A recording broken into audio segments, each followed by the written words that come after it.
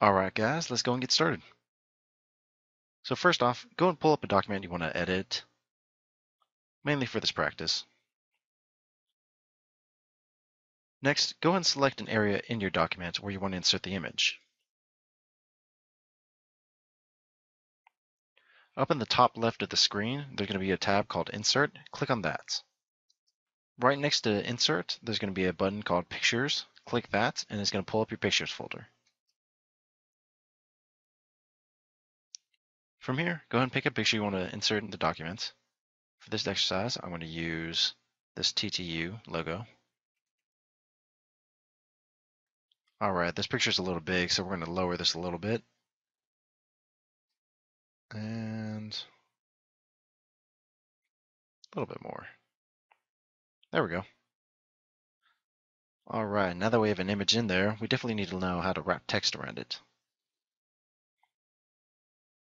Now the purpose of wrapping text around this image is to keep the image and the paragraph in context with each other.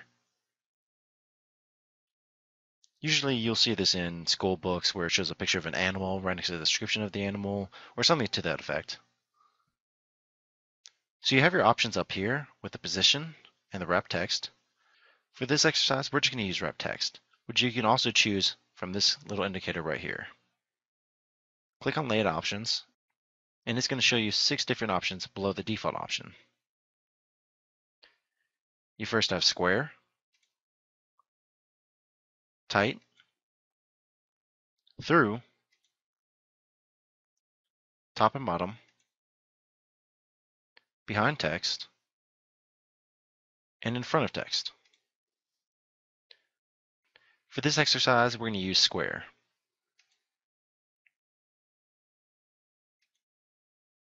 Notice how square creates 2 invisible borders, both vertical and horizontal, to the text. If you want to change the style, you can change the position or the wrap of the text later on. Also, you should notice a little symbol to the left of it that looks like a ship anchor. This is your anchor tool. The purpose of an anchor tool is to keep the text and the object together. So in this instance, this image is tied to the paragraph where this anchor tool is landed. If I wanted, I can move this anchor tool on any other phrase or paragraph. For instance, we'll move it with this one. Now notice that the image doesn't immediately move to the next paragraph. That's fine, it's still anchored to it. As I said before, if you want to change the position or the wrap of the text, go to Format up here near Picture Tools, and then you can select Wrap Text or Position.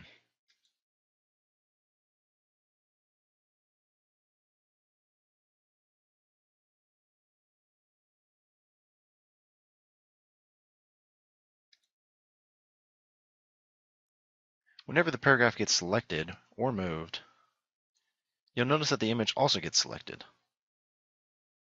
When you move this paragraph, the image will definitely follow it. So we'll put it right here.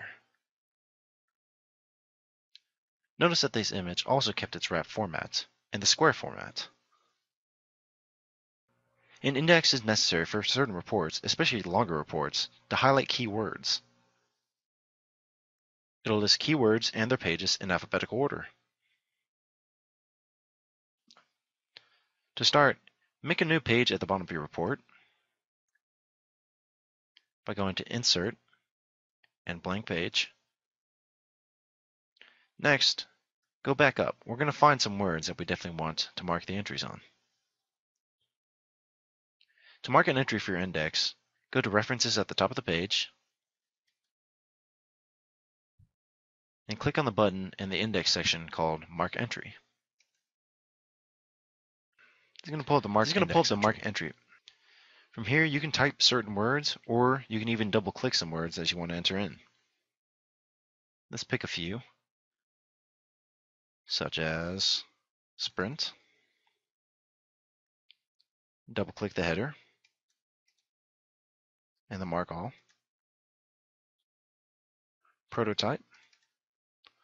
Click the header, mark all, and we're going to repeat this process a few more times. Alright, now that we've chosen all of our mark entries, we definitely need to start working on our index. Go ahead and close out of the box. You'll notice we'll be seeing a lot of symbols and the mark entries we've made. To go back to the normal view, go up to the left on Home, and in the middle, click the paragraph mark. Now to create the index, go back to the blank page,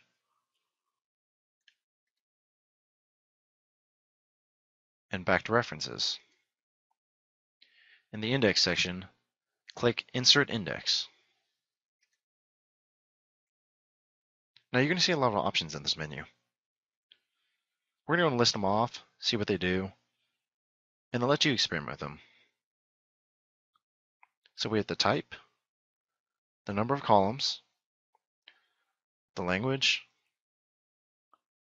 right-align page numbers, tabulator, and the formats.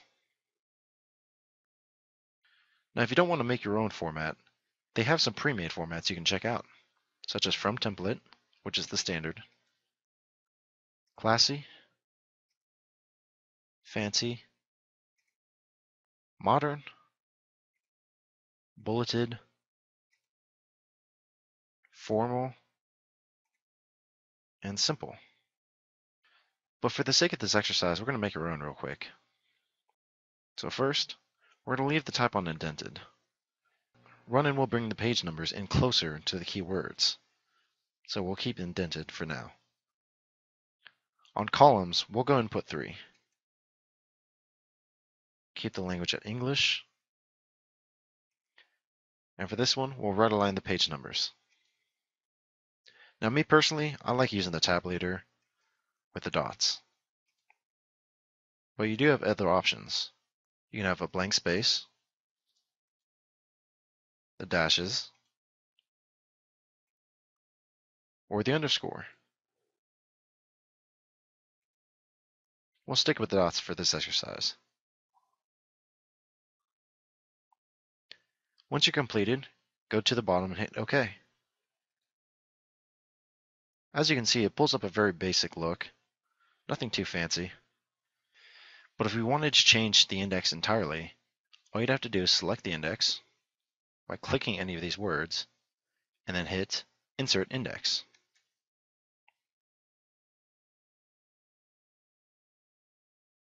We'll put it back to 2 columns, and we'll change it from template to formal.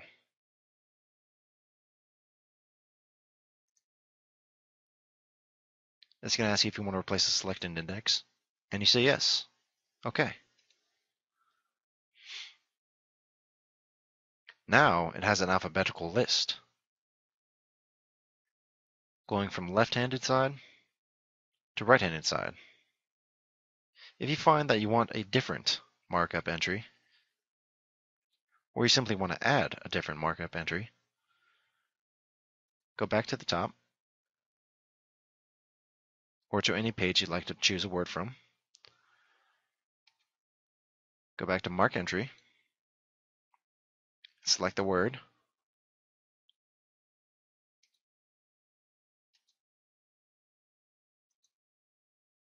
now that we have another markup entry, it won't necessarily show in our new index.